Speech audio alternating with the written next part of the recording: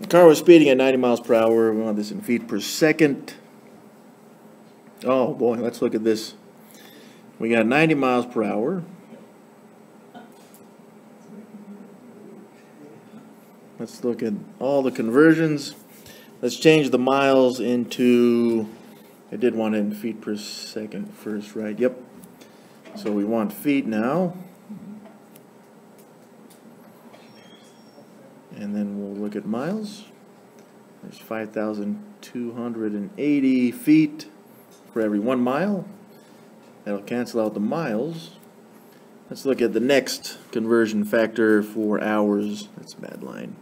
So we have hours. Let's compare that to minutes. 1 hour is as good as 60 minutes. Now we've canceled out the hours. But we need to cancel out the minutes as well. So we need minutes in the numerator and seconds in the denominator, which will cancel those. And it's 60 seconds for every 1 minute. That's great, because now we can just multiply these numerators and each denominator as well. What the heck does that give us? Alright, assuming I didn't make any mistakes there, we can cancel out these zeros. And we got 4752 divided by 36, which will go into 47 once. So we got 36 there.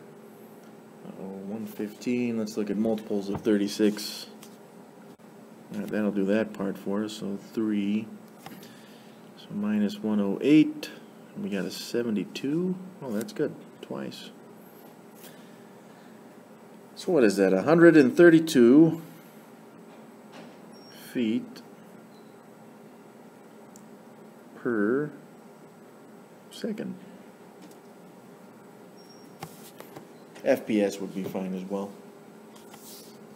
Like if you said, I just want to, let's convert this into feet per hour, you could have just multiplied those two first, found out what that was, and then done the time conversion there. So that's a great question.